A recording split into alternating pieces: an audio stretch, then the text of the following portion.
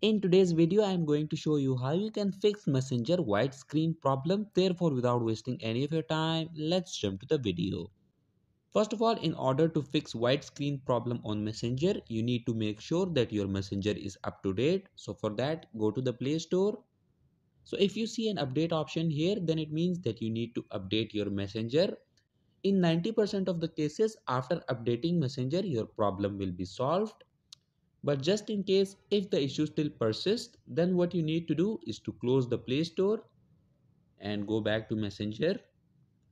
Now click and hold on the Messenger's logo and click on App Info. Go to Storage and Cache. And from here, all you have to do is to first click on this Clear Cache option and then click on Clear Storage.